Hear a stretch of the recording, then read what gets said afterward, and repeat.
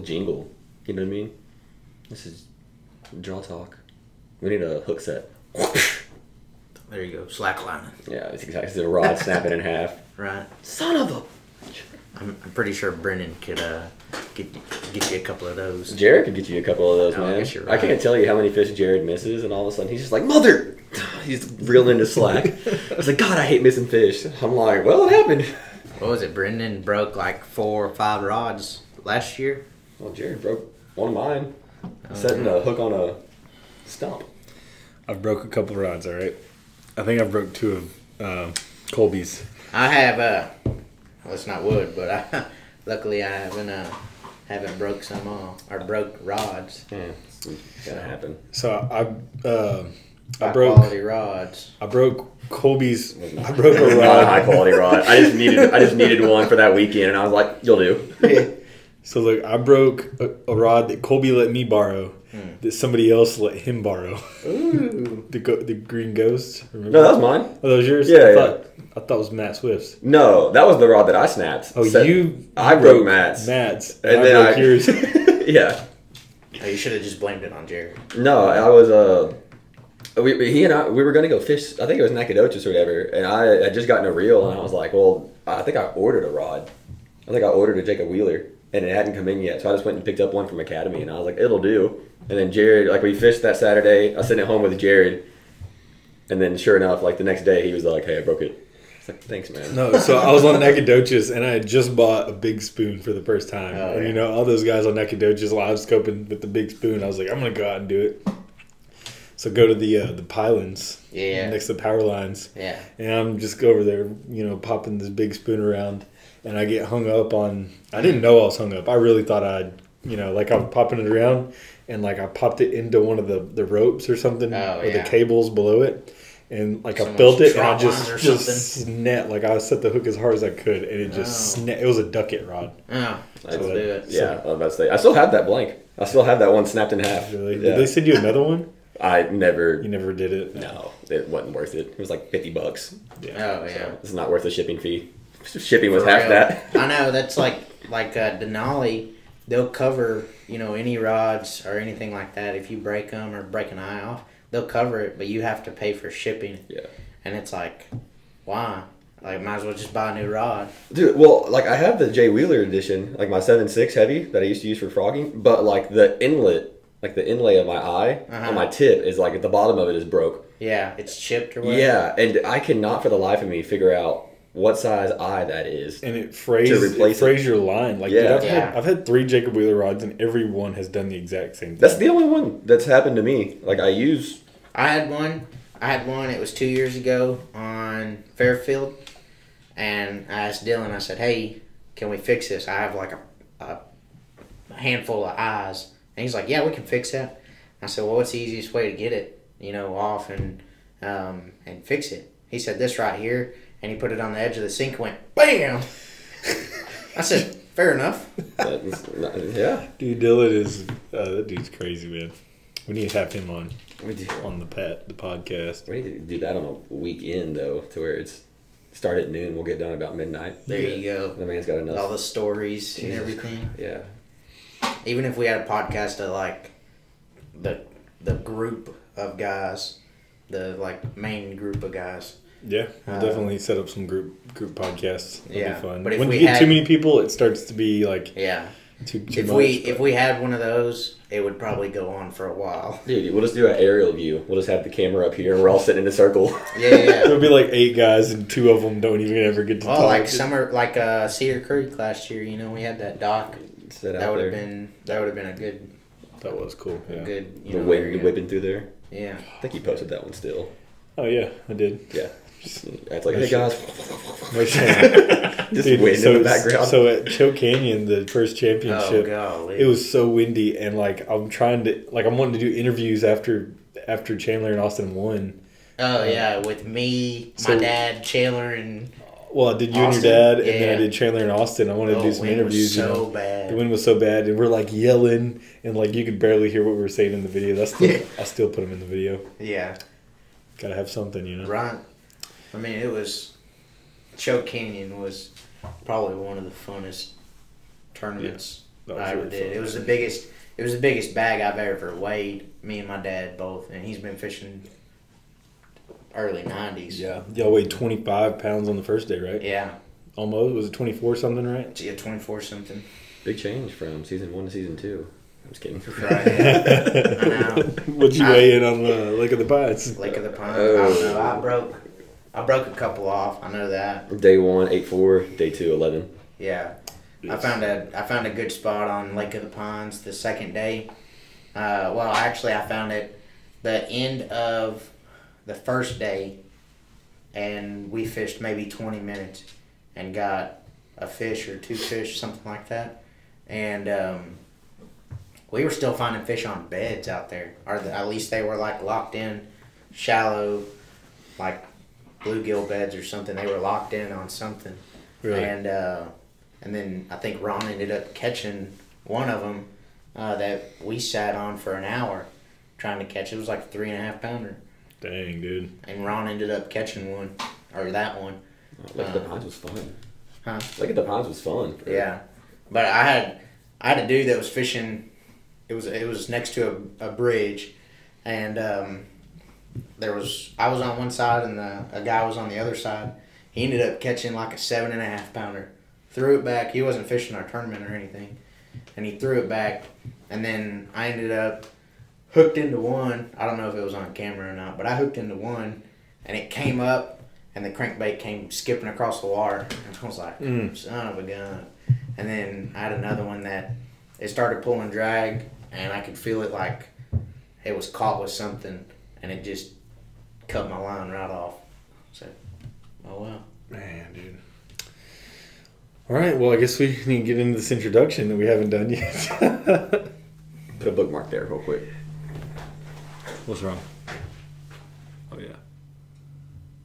Just so I can see if one of us are leaning in or leaning, you know what I We mean? couldn't see ourselves. Yeah, we can. Or if it's recording or not.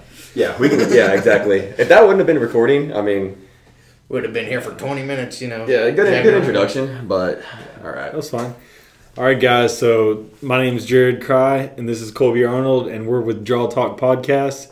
We have a special guest on today, Zachary Ansley. He's a good friend. He's a good employee. He works for ASAP HVAC, and I wish I could say he was a better fisherman, but I just can't. Pretty good in pre-fishing, but Oh yeah, he can catch. He's the practice king. He wins every practice he's ever fished. yeah. You should try this not pre-fishing one day. I thought about it. Yeah. Thought about it. He just likes being on the boat too much to not Yeah, practice. I know. Yeah, well, he's like, I have an excuse to get off of work now. So Right, it's- yeah. Yes, sir. That's it. Cool, man. Well, so he's fished every Luck of the Draw tournament so far, right? Have you missed any? No, No, not a one. not a one. We just finished up our second season. We're about to start our third out on Cedar Creek in 9 days. 9 days. So a week from today, we're going to be out on the well, me and Zach will, and Colby won't, but Yeah.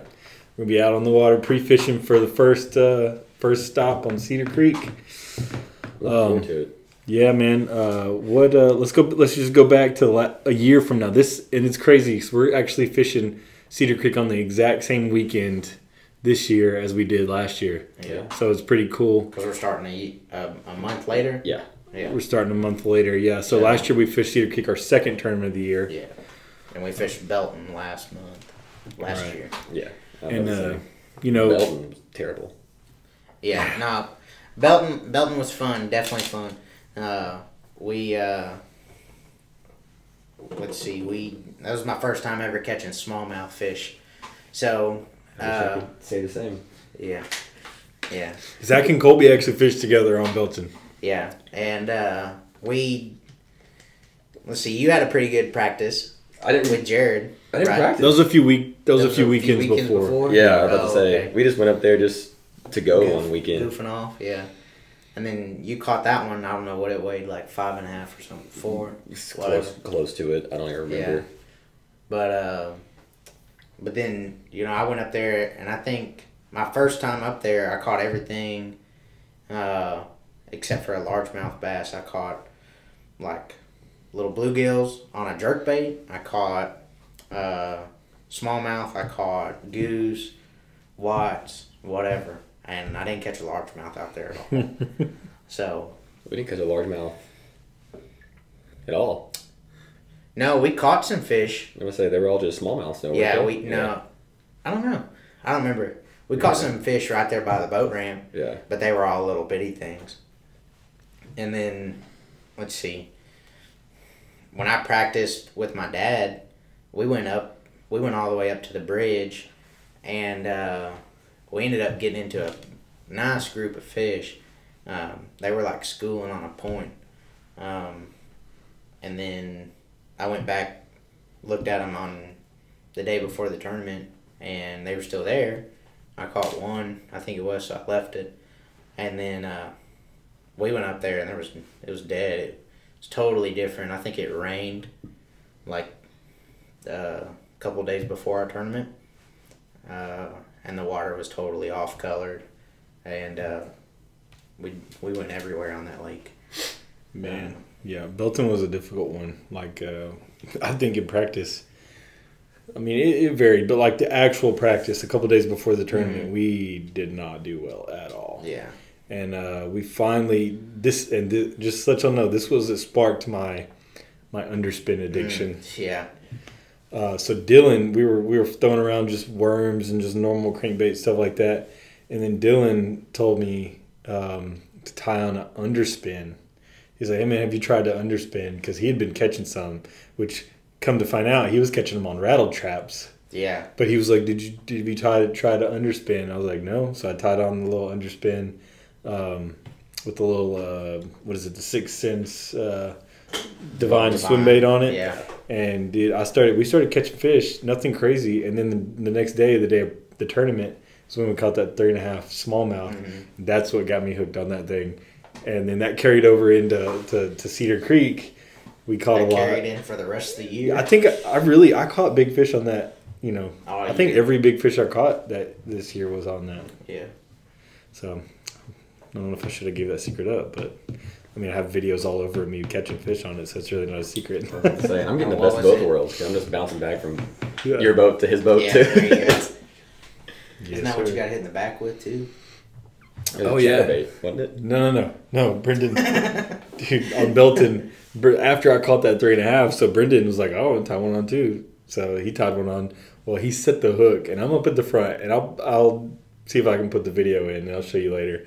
But I'm just kind of cruising along trying to fish, and then all of a sudden I hear a hook set, and then I feel something hit me in the back like as hard as it possibly could, just pow! I was like, "Ow!" You know, and then I raised my shirt up, and there's this like huge red welt on my back. Yeah, dude, in Florida, when we were fishing Ida, yeah, we were throwing those frogs in that little canal. Oh my gosh, dude, he set the hook on one, and it had it for a good second, and then it spit it, and it was just right here in like the meat, you know. Oh yeah. And I lifted my shirt up, and you could see like the outline of the frog. Yeah, like the skirt. Yeah, that's like you could see the fibers, and I was like, damn, that hurt.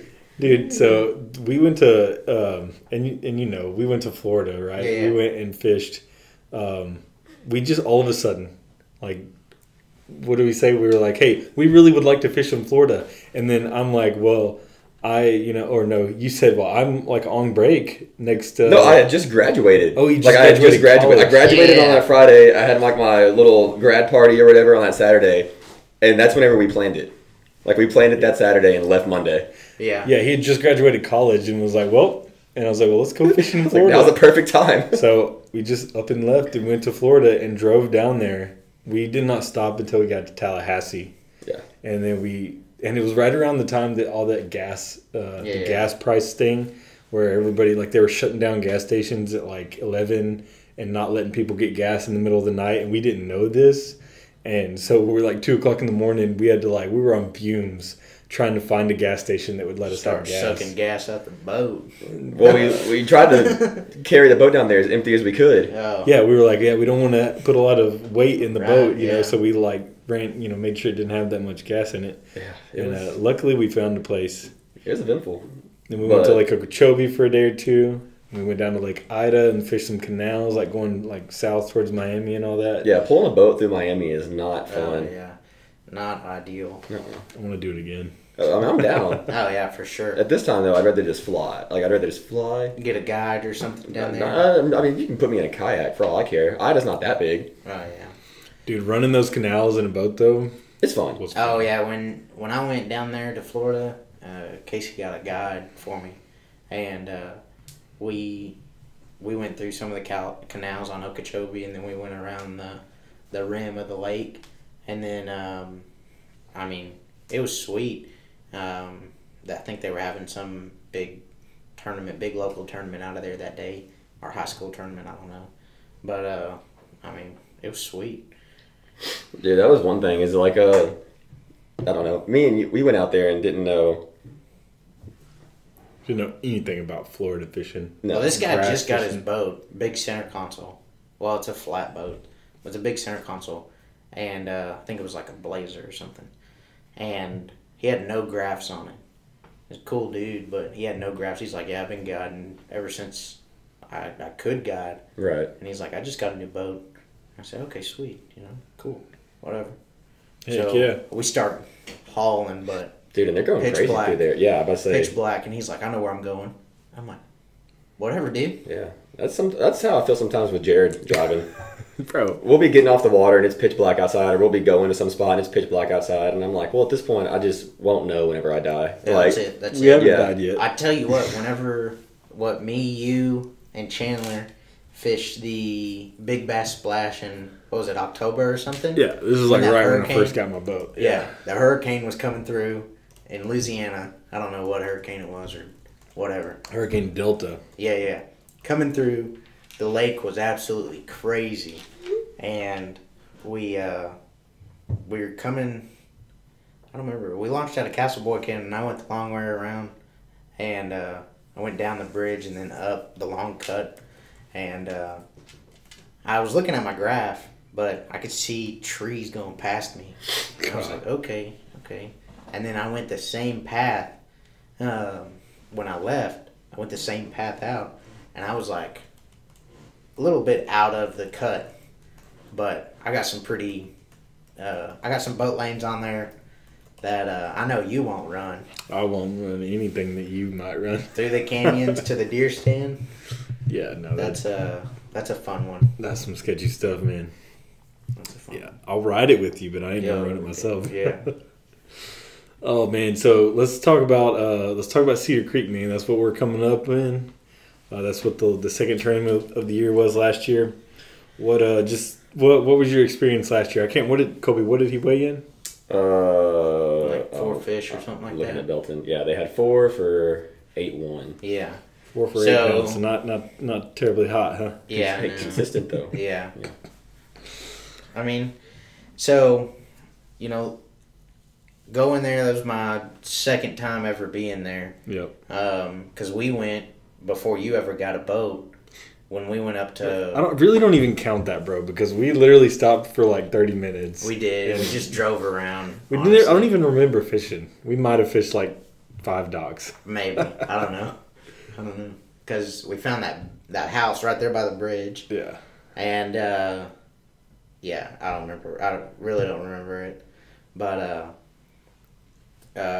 last year, I found a good school... Let's see, on the side of a dock in practice. And then we went back the next morning, which was tournament day. And I think I caught a couple on a jerk bait out there.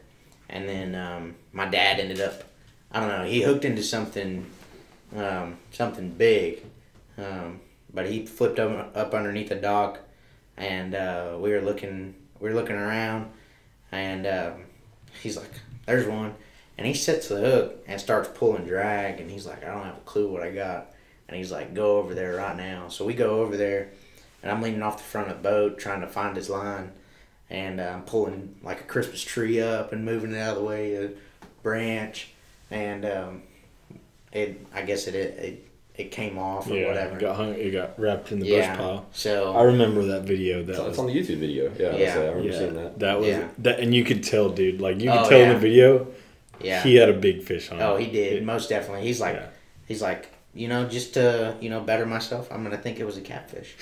No, And he's like, I don't think it was a cat. I don't know what it was, but it was whatever it was definitely a big fish. I'm sorry, Mr. Curtis, you lost a pretty big bass right there. Yeah. Whatever it was.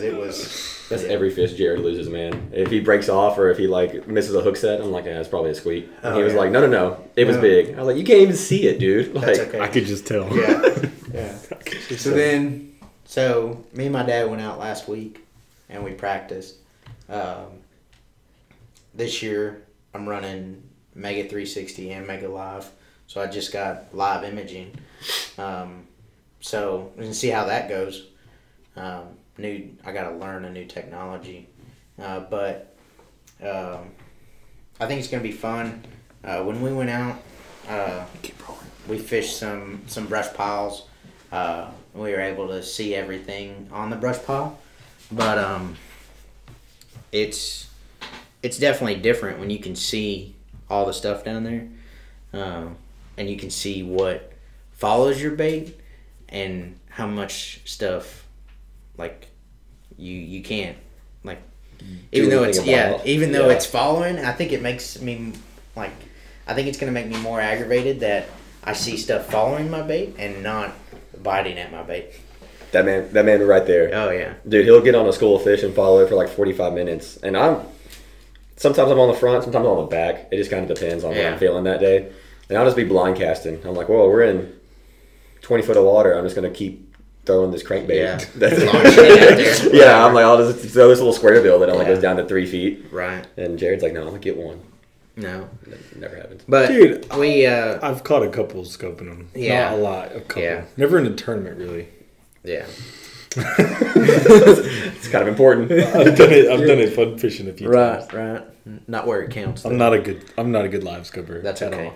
No man, I use live scope more for finding grass lines, being able to cast directly at the brush pile. Mm-hmm. Not really for targeting individual fish. Like I have done it before. Very few times have I been successful. Man, you definitely watching these guys like Josh Jones and Milliken and a couple of the pros, like you definitely have to stay on your trolling motor all day long, and you cannot. If you take your foot off of it, it should be only when you leave to go to the next spot or go, flip a fish in or something. But did you watch the Zaldane podcast that just came out? I did. But I mean, Josh Jones said it right there. Yeah, he did. If you get off your trolling motor, then you're lost. You know. Dude, He was like, dude, I watch these pros on live, and they're like scoping around. He's critiquing them like, oh, there you went. You took your foot off the pedal. Like you're never supposed to take your foot off the pedal. It's crazy, man. Yeah, I don't know. I just see Ben Milliken, for instance. I watched a YouTube video of him. I think I was on his first day of the Open. He's already got rid of 360, and he's put two Garmin's on his bow. That's wild. But he was pulling up to the spot, and he was like, yeah, there was a big fish here yesterday. Like, it's still if it's here. And just throws one of those draws up there, pulls out an 8.5 pounder. Yeah. I'm like, that never happens. Like, that never happens to us. Like, if I catch an 8.5 pounder, it's just blind luck. Right. Yeah. But I definitely, so back to Cedar Creek, because forward-facing sonar is a whole different, it's a new topic now that, is it banned or should it be banned and blah, blah, blah. But that's a whole nother, season. You could go on days and days about talking about that. But Cedar Creek, it's low, not like it was last year. Last year was like 6 feet low. I think this year it's maybe 3. Yeah, but we just Dallas got like 3 inches of rain. So supposedly they were going to get like 3 inches of rain from yesterday and today. So I definitely think that's going to bring the lake up. But, from last year we were able to see everything that was underneath the docks. And we were able to mark all that stuff. Whether they had, different fish attraction under their dock or next to their dock or something like that. We're able to to see, this dock's got a Christmas tree or whatever underneath it, or a 5-gallon bucket with some PVC in it, whatever. But I think that helped as far as narrowing down what docks to go to and what docks you can skip. Because if you develop a pattern, say the Friday before the tournament, you say, okay, well, I fished 10 docks, 8 of the docks had stuff underneath it. Right. And then the other 3 or 4, 2 or whatever, don't have anything underneath it. And then, you go from there. You can narrow all your stuff down, regardless if you have 360 or live sonar or whatever. You can narrow it down. Boat ramps or something like that. Yeah, dude. This never really came up. This never really did anything for me in the tournament last year at Cedar Creek. And I'll tell you the story. It kind of... Dylan screwed us up. I probably could have had a bigger bag if Dylan wouldn't have screwed me up. Because I started listening to the dock talk. Yeah. But anyway. Everyone was saying this is going to play out exactly like Conroe. Is if you find the brush pile or if you find the right docks. And last year, I don't think that was the case. This year, it could be totally different. Yeah, who knows, man. And I've kind of learned to not listen to all that anymore. But like what happened last year was, but in practice, I found, because I was still throwing my underspin around. I just came off of Cedar Bilton where I'd caught some nice fish doing that. So I still had that in my head, right, for good reason. And so I'm throwing that around, and then I noticed every little like private boat ramp or really any concrete that I would throw to would always have a fish on it, like literally every single one. They weren't always big fish, usually like 1.5 pound, 2 pound fish, right? But we caught one like that, and I was like, cool, like a concrete bulkhead or concrete like bulkhead, concrete pillars, or like most of the time like there's some private like boat ramps for the house, right? And it's just like a little shallow. Yeah. And you can't even, like, we went out there the other day and I really didn't see very many. You could really see them good whenever the lake was low like that. And then I was catching fish off of those. But then, that also is going to come in play is with 360, if you have it, you can see those boat ramps coming out. Yeah, for sure. I mean, you could see the hard bottoms and stuff on live, but... So I developed a little pattern. Like, I knew I could catch a limit of 2 to 2.5 pounders, right? Maybe throwing a 3 pounder. Like in practice, I'd kind of figured that part out. Well, Dylan got on this bite in practice that was pretty good, but he was throwing around these little crawls, like these little green pumpkin crawls, and it was thrown up to these certain types of docks and certain types of dock posts, and he was catching the better size. Like he caught, almost 17 pounds in practice, doing that like 3 and 4 pounders pretty consistently. Well, he got in my ear about that. So, and Brendan ended up fishing about half a day of practice with Dylan. Yeah, because we were all right there. And Brendan, we were all right there. And Brendan was fishing with Dylan. Yeah. They were catching them, and Brendan saw what Dylan was doing. He was like, "Hey, bro, we need to be doing this kind of stuff, So he convinced me to do that the morning of the tournament. And I had no practice in even doing that. And so we did it, and it started off pretty good. We caught 4 fish pretty early, but they were not big. We had 4 fish for like 7 pounds, And then we went through a really dry spell all day. And I was like, you know what, screw this. I'm picking up my underspin. And we just started going and running wind-blown docks.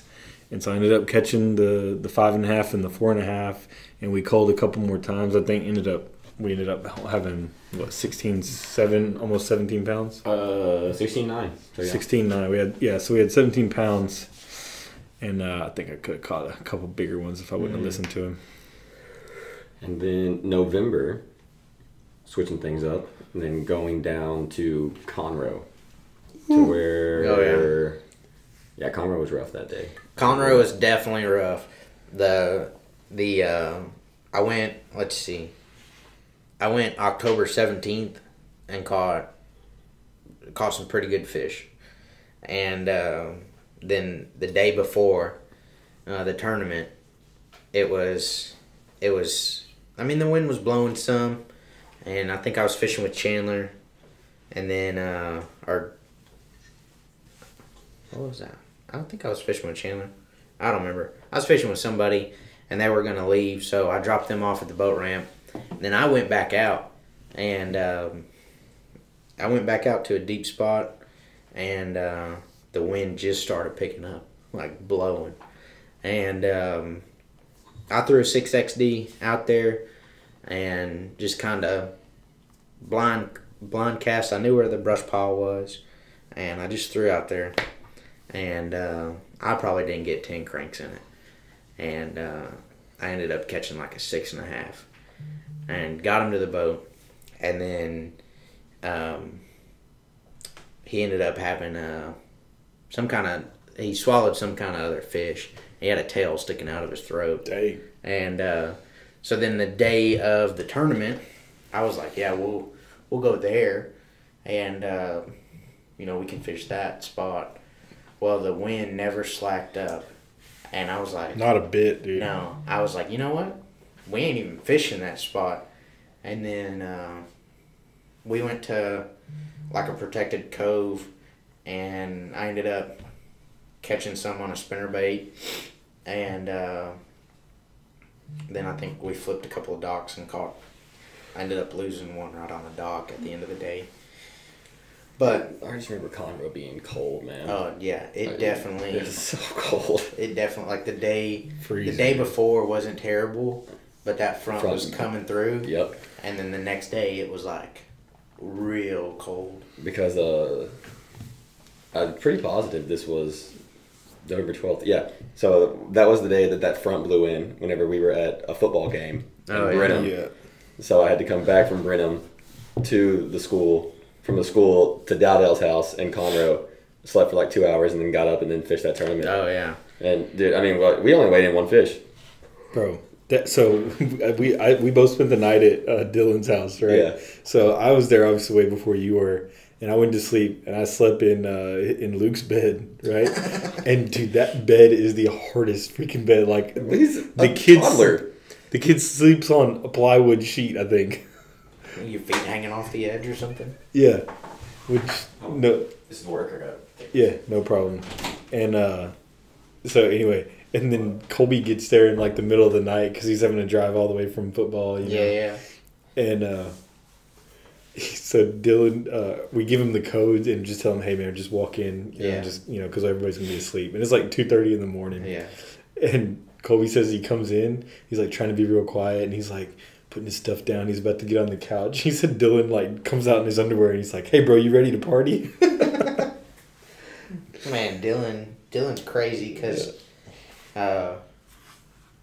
we could go to the next tournament where we fished Somerville, and we got that room on the lake. Right, it was me, you, and Dylan, and we stayed right on the lake, and I think Dylan had an air mattress, and he told us we could stay in the beds or something like that. Mm-hmm. So me and you were sleeping in separate beds, and he had the air mattress.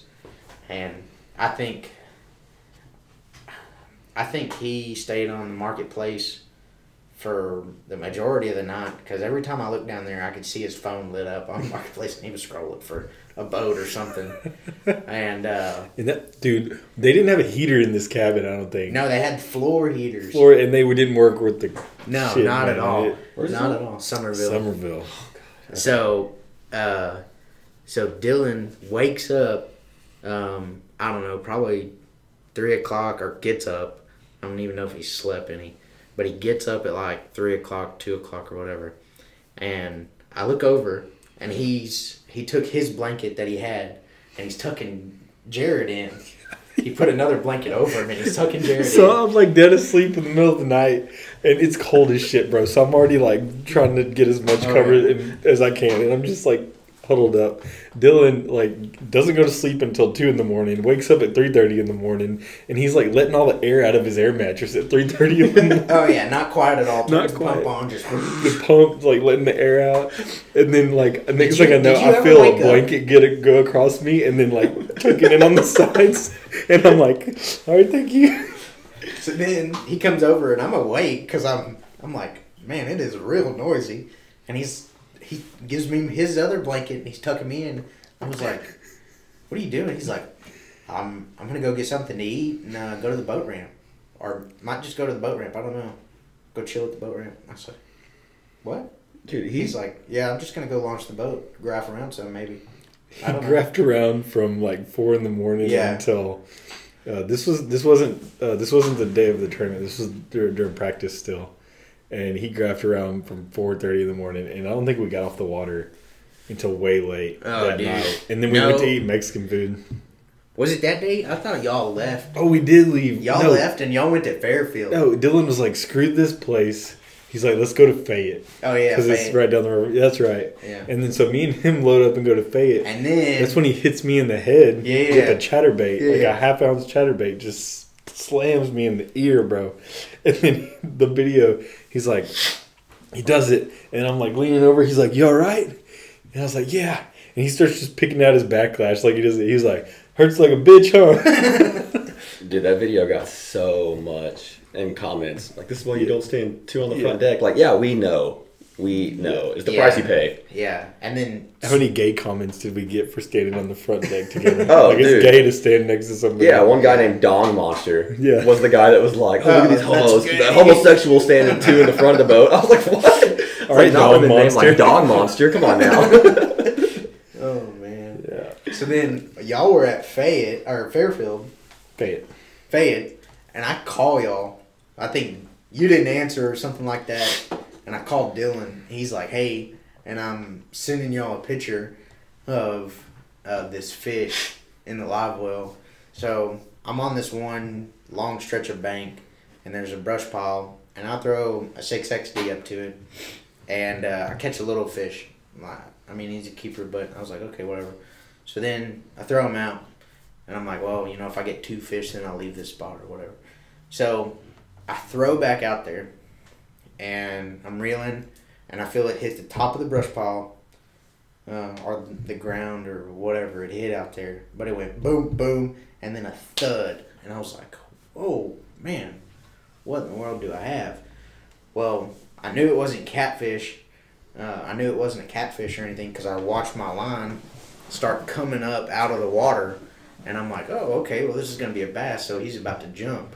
And he jumps, and I'm like, holy cow, this is the biggest bass I've ever hooked. All right, everybody. And we're back. We're back. We had a little technical difficulties. There we go. So to start over, this is Jared with Jaw Talk Podcast. Jaw Talk. Now, what were we talking about, guys? We were talking about, let's see, my big fish On Somerville. on Somerville. Yeah. And then the day of the tournament, I went to one spot Let's just recap that. and sat on one spot all day long. Yeah. Because I was ready to catch that big one again. And how many 6XDs did we lose? So there's a gas station right before Somerville when you turn off what's that, 290 or whatever. Couldn't tell you. It's a Shell gas station, and they got a bunch of they got a bunch of baits in there, and they had some Normans, and I was like, oh yeah, I could. It's a pretty sweet color. I could use that one too. So I think I ended up losing five 6XDs, 2 Normans, and I don't know, a handful of some other baits, maybe 1 XD or 1 8XD. So if you're in How much money do you think you lost in that? Oh, yeah. Yeah, so That's, if you're, We'll go ahead and tell Casey right now. Yeah, how about we don't? no, okay, so if you're on Lake Somerville and you happen to pull up to a point with Yeah. a brush pile, Yeah. just And know I was that- hoping, like, I was wanting to go back after the tournament ended and see what was on the bank. Because, what ended up coming undone, or I broke the line and that would have been funny. they were just floating up against the bank. That would have been cool to You should pick have. those. I've done that before, dude. Get hung up in a brush pile, break off, and then Oh, like yeah, 10 yeah. minutes later, you see the crankbait just come to the top. Yeah, no, and that's why I was kind of waiting. That's why you spent 10 hours there.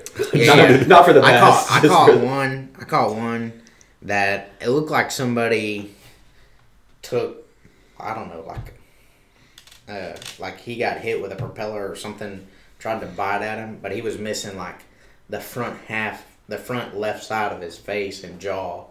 like something just took a bite out of him, and I was like, dude, all I got to do is have, part of your mouth closed. I don't care about the rest of it. So should have weighed him in. Did you weigh him in? I did weigh him. I think I remember that now. Yeah. He was a little dumb looking. Probably can't say retarded, but. As you say it, bro. We'll edit that out. Ron said it twice. Ron said it so many times. Yeah. Oh man. But yeah, I sat on that one spot, and then it definitely sucked.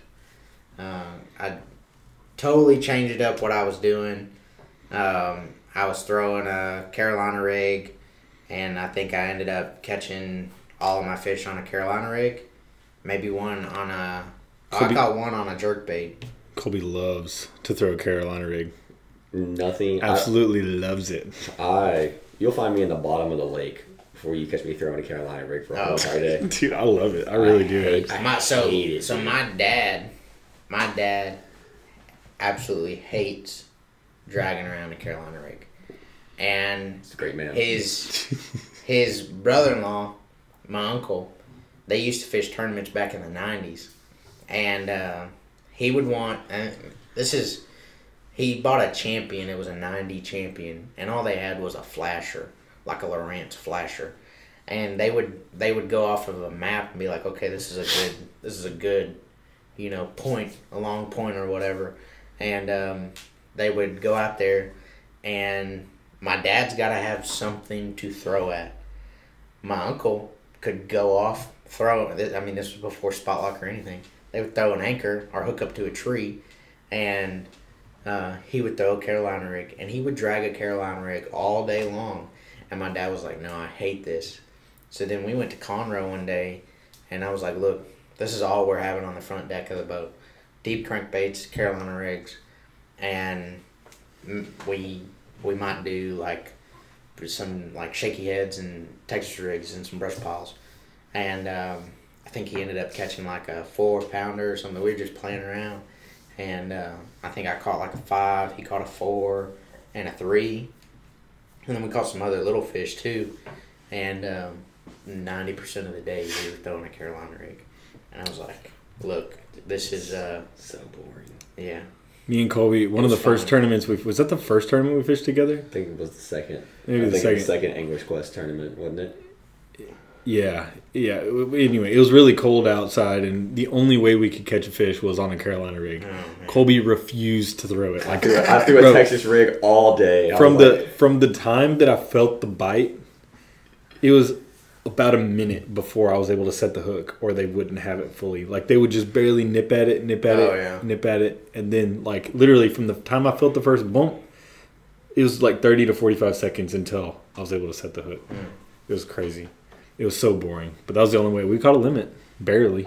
I think our limit was like 9 pounds. It was a limit. That's okay. Hey, when we first started fishing tournaments, just 5 fish, 5 keepers was a big thing. No, at that point when we first started, we were just trying to break double digits. Right. Like we were 10 even was the goal. We had like 10.05 one time. We were like, yeah. Yeah, dude, we came in dead last. We were like, suck it. Yeah, dude, we didn't want care. some of this? Yeah, we were out there just having fun, to be real with you. Yeah. Dude, I remember that. That day sucked. It was 18 degrees and raining. Oh, beautiful. Or it felt like 18 I feel degrees. like we've had a lot of days like that. Yeah. Well, it doesn't help whenever your tournament series goes through. January, Creek. February. Oh, yeah, Martin Creek. Martin Creek. I didn't run that. I think y'all. Ron had the worst time because he was all the way in the back at the discharge, and I think he stayed there on that one spot. But then he had the week before he had his boat in the shop for something, and then he gets out there, and I mean it was pouring down rain, cold. So it was a power plant lake, so it was super foggy. You couldn't see nothing. Dude, it was bad. Yeah. So Ron's out there, and Ron, I think that day he got in the boat with like 6 Red Bulls, and 6 or I don't know. Yeah. I seen him with a big box of Red Bulls, and he went through all of them, and his lighter was wet, and he was having a bad day, and Can't get the smokes on. yeah. So then, to top that off, he ended up having electrical issues, and he finally was able to jump or change a battery over or something and get back to the ramp. But that was, I mean, you were driving across the lake and you lost feeling in your hand. Like, you just... It was so bad, bro. Oh. So when we came in a little early because we needed to set up for weigh-in and everything. And it was a really good day for us. We caught... we ended up weighing in 16 pounds. I had like a 6-pounder, 4-pounder, and a couple of keepers, you know, and it ended up being a good day. I was throwing a white swim jig, and for some reason, like, we were literally following behind Chandler and Austin. Yeah. They were catching dinks. We were catching dinks the whole way down the bank. And then they ended up leaving and going somewhere else. Well, me and Brendan just turned around and fished back. And for some reason, when we fished back, I threw up there, caught a 6.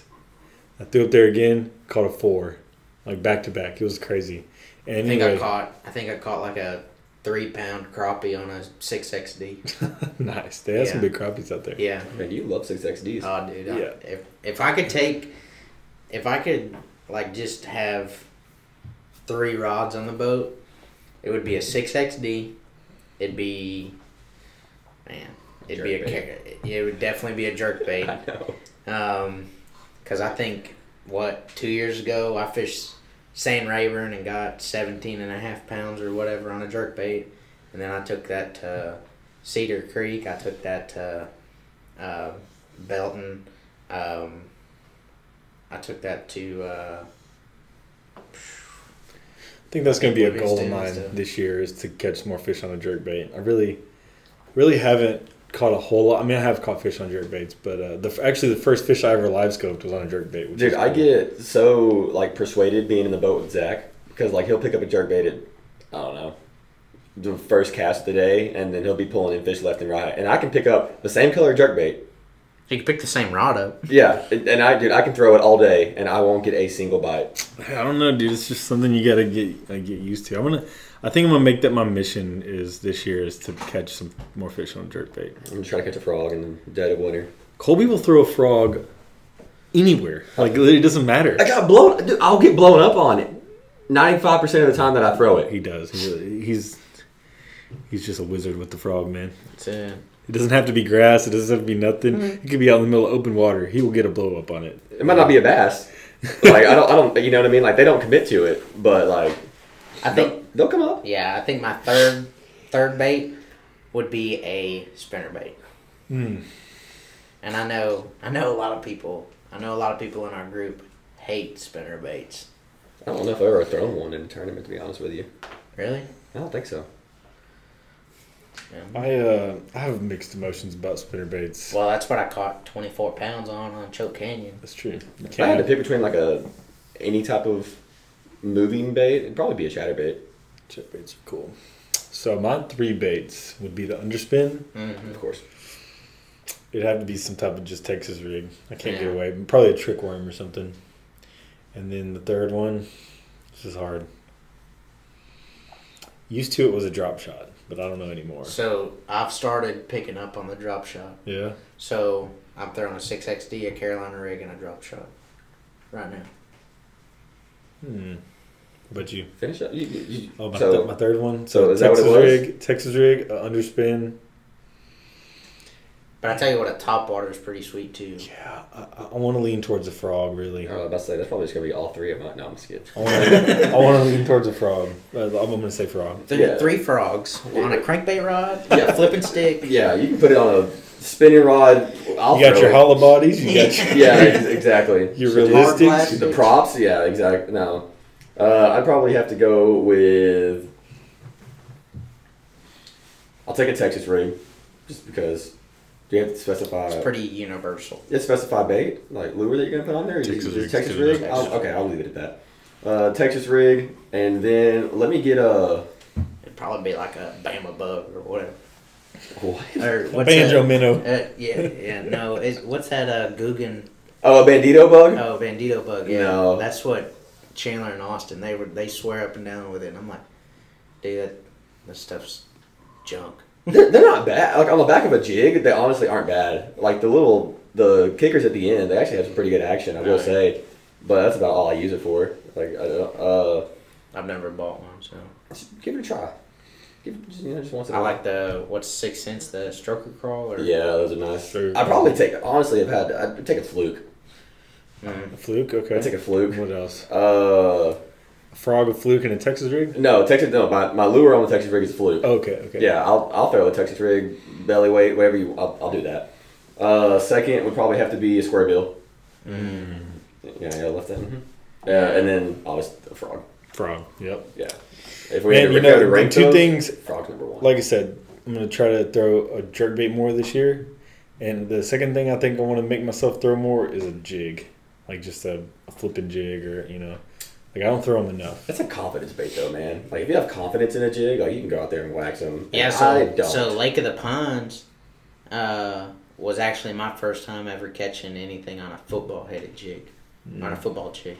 So I threw it all the time, but I never had any confidence in it. I have one tied on every tournament. I just if I'm looking at what I have tied on, like on the deck, it's a Texas rig or a jig.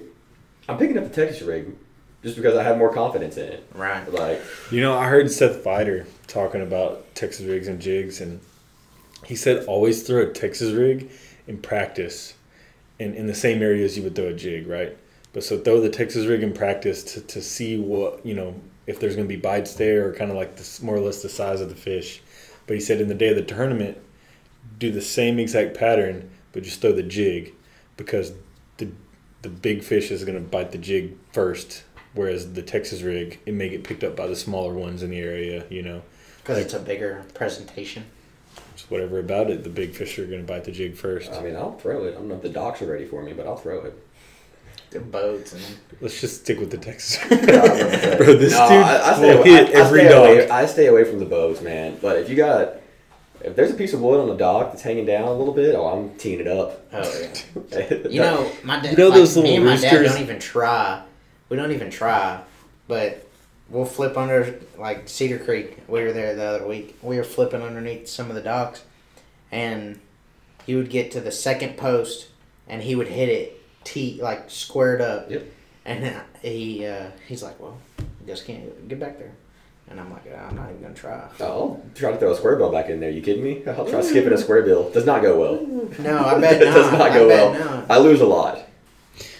Bro, the roosters with the northeast, southwest, Yeah. like the little vein, whatever wind vanes, whatever you call them. Yeah. This dude hit one of them on top of the boathouse. Like, how do you even get up the I lost it in the sun. Lost it in the sun. That was a night tournament. No, I'm just kidding. No, but I lost it. I really did. Yeah, you want to lose a bunch of baits? Fish a night tournament. I do. He fishes a lot of night tournaments. Yeah, I know. Yeah. But do you still lose a bunch of baits? No, I don't honestly think, other than the square bills or the hybrid hunters that me and you lost that one time, I haven't lost that many. Oh, really? Mm-mm. I just flip Texas rigs, bro. Like, I don't do nothing else but Texas rigs. That's probably the smartest I and do safest. underspins, like when here's my theory on, and don't take my theory because I don't really No, we catch definitely very will. many fish on night tournaments. But just like a swim jig or an underspin the first couple times through the light. If you start getting bit, keep doing it. Maybe change up some moving baits. If you don't get bit, Texas rig, and then just keep on jerk bait, underspin, Texas rig. Or square bill, jerk bait, underspin, Texas rig. Like, you just kind of go through that progression. And Every square bill or crankbait, or really every bait that I've thrown out on a night tournament, I've hooked something other than a fish. Yeah, there's one on the flag I'm climbing right now. I can tell you that much. Oh, yeah. Yeah. Missed the mark on that one. I literally couldn't see it. No, yeah. Some of them are like pitch black, Yeah. and there's just one light in the water. And it's like, well, hope I can make it to here. I did catch one on a topwater, though. That light. Oh, yeah. Yeah, that was fun. Sweet. yes, sir, man. Well, so what is what's the tournament you're looking forward to the most this year? Man, this year... Do you know the list? Yeah. No, I'm just making sure. Yeah. So I'm kind of cool. I'm kind of happy that Fayette got put back on, but it's just a small lake, but we had a lot of fun out there. For sure. It was pretty sweet, but I definitely am looking forward to Toledo Bend. Toledo is gonna be a nice one, bro. Oh yeah, yeah. Well, the last time we were there, it sucked.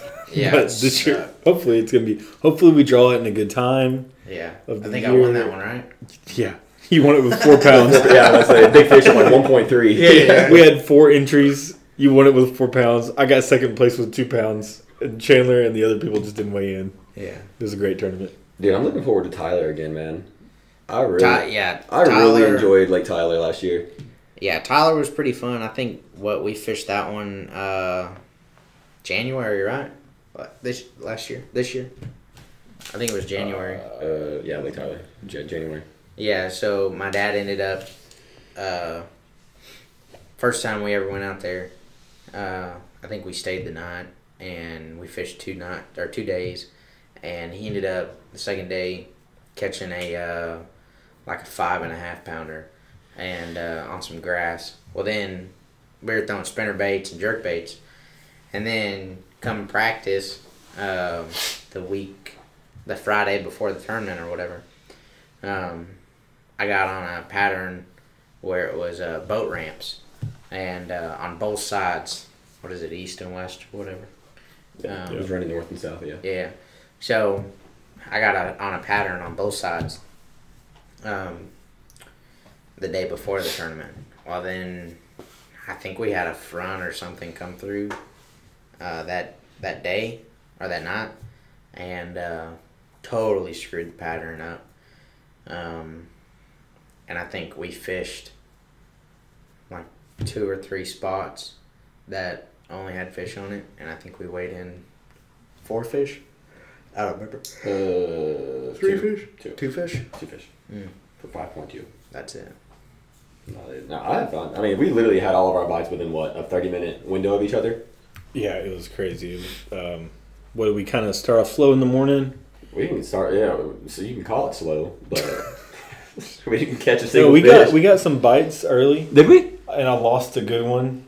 Because me and Brendan. I say it was because we were on the phone with Brendan. I was on the phone with Brendan. It was on that first. I didn't set the hook I didn't set the hook well enough. It was definitely because of Brendan. Yeah, that's what I'm saying too. I just blame everything on Brendan. That happens in the boat. Yeah, it's pretty easy to do as well. Yeah, he's not even there. Yeah. Damn it, Brendan. Damn Brendan.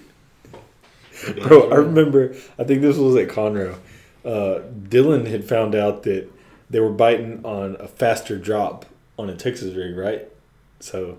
Like just using a little heavier weight, and like he had found that out. Like you skip all the way to the back, and they like it would drop really fast, and they were keying on that more than like a smaller weight where it would be a slower drop.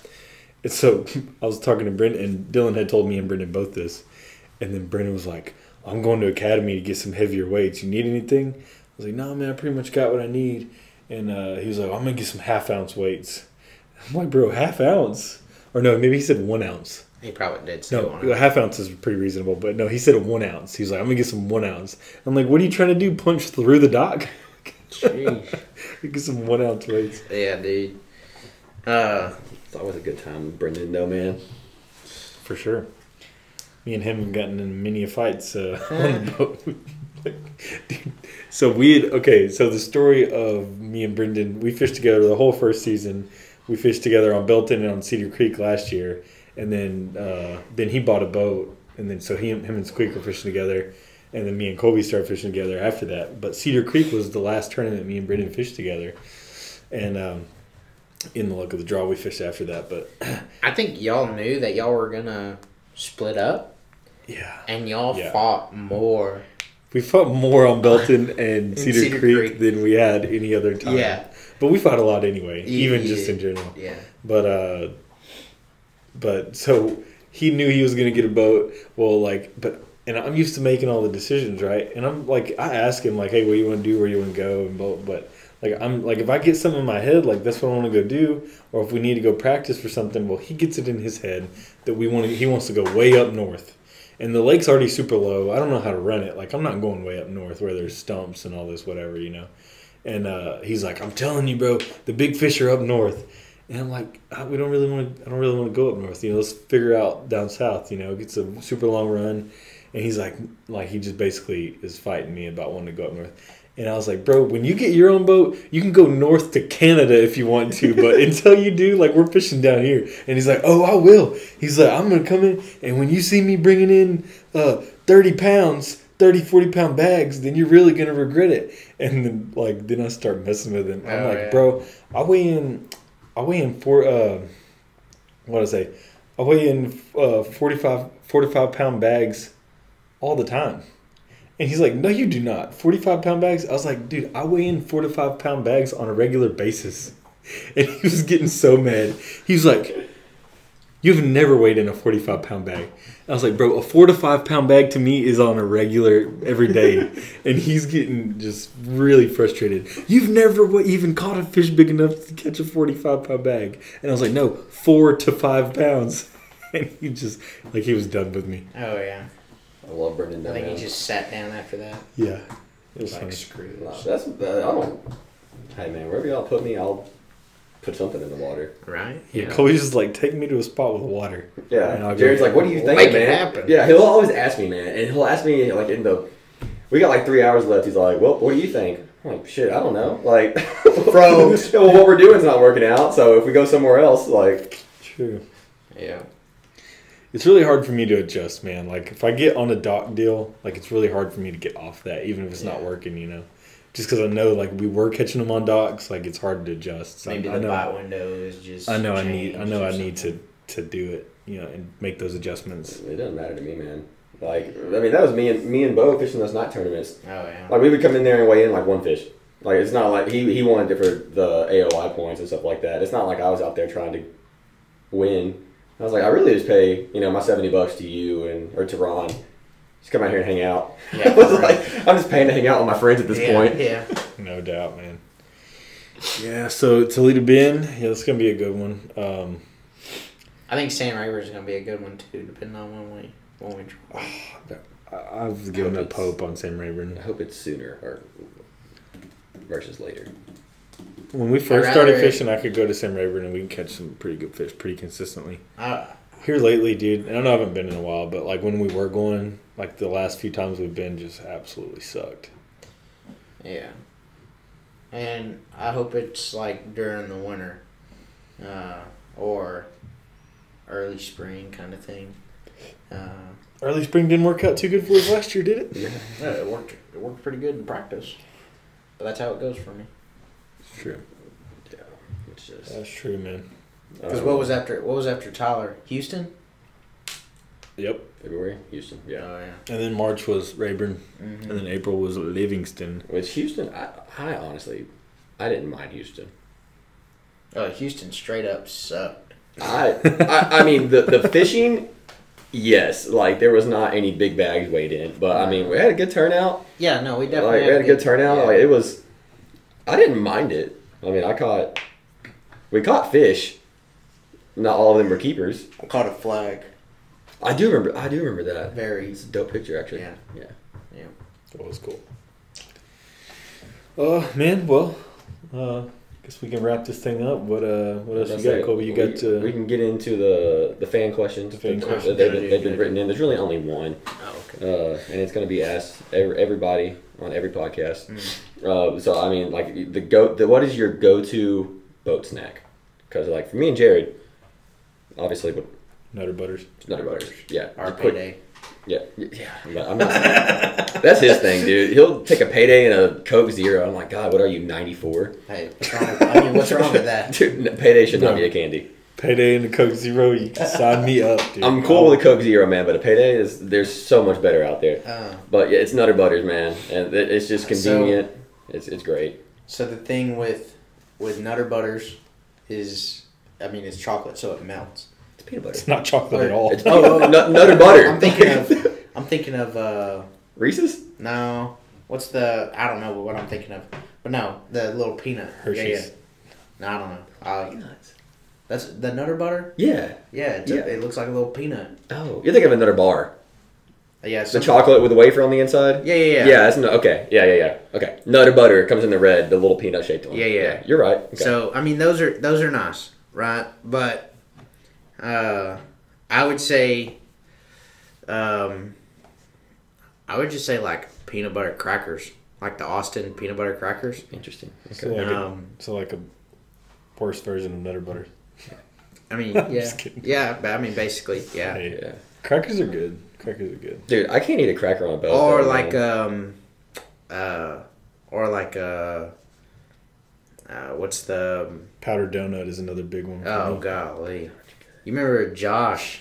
That was the funniest edit I've ever done. Oh yeah, Josh So Josh ate a whole dang bag by himself I'll that do that. day. ate a whole bag, but and like so while they He were would sit, idling around, he would sit like in front of he the would eat 'em. camera. He would sit in front of the camera and eat one or two, and then he would go. So I made an and edit fish. to where like it was like him just one after the other, just Yeah. and then I would play a couple clips of fishing, and it would go back to Josh just eating some.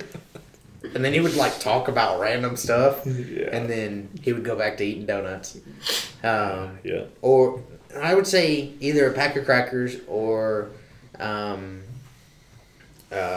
like a snack stick, like a beef jerky snack stick with the cheese. Well, Slim Jim, huh? Yeah. Dude, I don't know. I gotta be careful about what I eat on boats, man, because like you're in, exactly. Yeah. You're at limited access out there. Yeah. You about So- to get real close to beaching a boat or Hey. going into weigh-in early. Where was that? Were we? Is that Conroe? Where I had to drop you off? When we went all the way down the league line. Oh yeah. Yeah. Oh, yeah. And so you had to. No, I thought. It was Conroe. Yeah, and there was a porta potty or Yeah. something. Oh man. I think it was like a park with people playing basketball, a random porta potty, and just Jared walking from the lake. Hey, when you gotta go, you gotta go. Right. We were in the middle of a tournament, and I had drove on Rayburn, and I think we were fishing like Julie Creek or like Mud Creek or something, and it hit me all of a sudden, and I drove all the way back to Castle Boykin, and dude, and it was pouring raining, Oh yeah. and it was cold, and I just really had to go, and I'm like walking up the steps all the way to Castle Boykin, and it just every step was like the worst. And then you get there, you have your rain gear soaking wet. You have to like take that off, the coveralls. Like What was that? That was Tyler when that one guy said something to Dylan. Oh, that was Belton, wasn't it? Oh, Belton. Yeah. Having any luck? That was Belton, I'm pretty sure. dude, that Twice. Twice. Dylan's a character. He will. Yeah, I haven't been to that point yet. I haven't had to lean over the boat. Me neither. And you hear about people like the pros like talking about it like it's a normal thing. Like, Dude, yeah, who was it? just put the shifter down, and hold on to the steering wheel. I'm like, damn it, on him. Matt Robertson. Matt Robinson, thank you. Oh, He yeah. gave a whole speech about it at his last weigh-in. oh man. I've never came to that point. Or I Matt's guess I have. I something just else. didn't do it. I had to go in for something. Matt's something else because like, who else has a beer and dumps it into his shoe and drinks it? Dude, the crazy part is though is that it's not an act.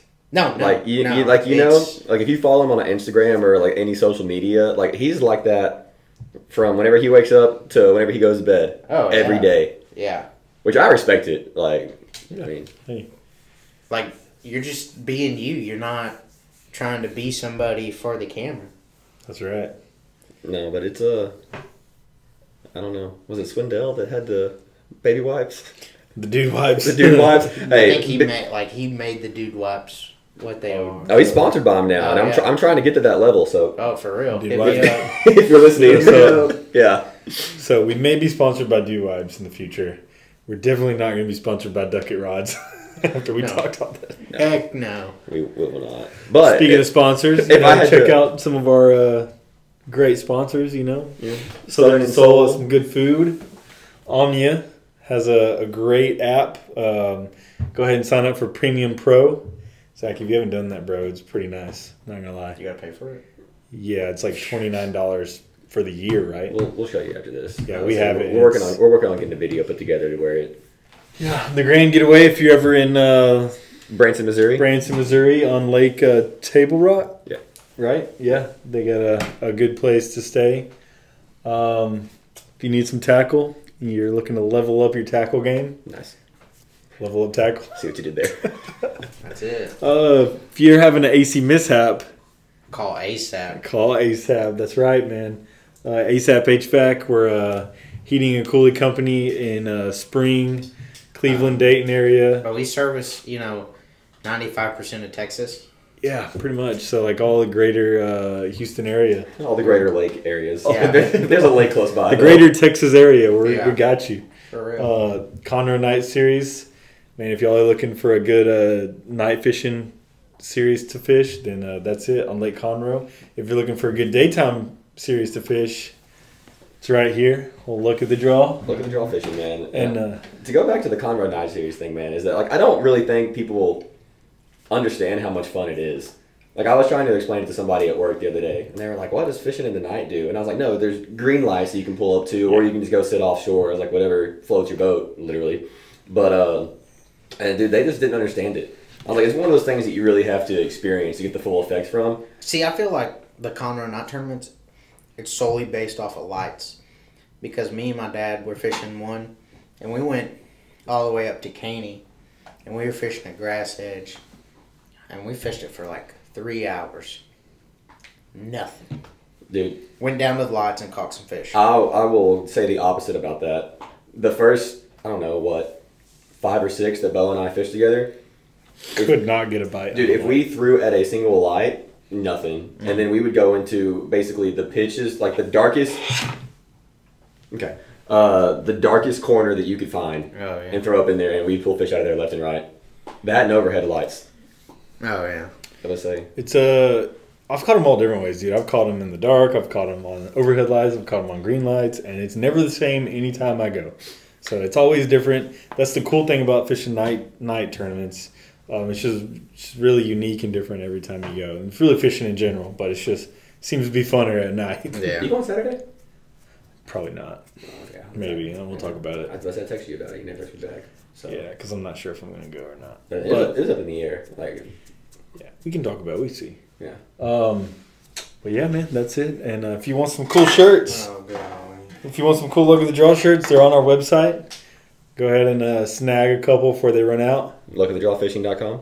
Lookatthedrawfishing.com. You can register for a tournament now. That's it. Dude, have you looked at it? No, I haven't. You need to. I've made it. I tried to make it nice. Yeah, go ahead and just take a Do I look have on to the register website. or just tell you? Because that's normally what I do. Is just Well, I mean, can you register can the still morning. register the day of, like everybody always does. But the register online it's been streamlined. It looks nice now. It's a lot more Yes, sir. user friendly. Could you offer a discount? No, it's actually more expensive online because you have to pay taxes, I think, right? Golly. I don't think so. I think we avoided that, didn't we? There's an additional. We'll cut this out. There's a but we'll cut this. We'll stop. But There's a before process. this. There's a credit card. That's what it is. The credit card yeah. process. Processing fee. Yeah, I mean that's gonna come with anything though, but it's only Yeah. like $4, I think, or something Yeah. like that. But no, I mean at that point it literally is Like pre-registering? Well, yeah. Give me a discount? Shit, I can. Yep. But go ahead, subscribe to our podcast, subscribe to our YouTube channel. Go look us up on Facebook. We have a group, we have a page. Look, you can find anything about Look at the Draw Fishing on Facebook, YouTube, Spotify, anywhere you can get podcasts. Almost anywhere. We're not everywhere yet, but anyway. Almost there. Yeah. So to wrap it up, guys, thank you for watching. Thank you for listening. We'll see y'all See you later. after Cedar Creek. Next time.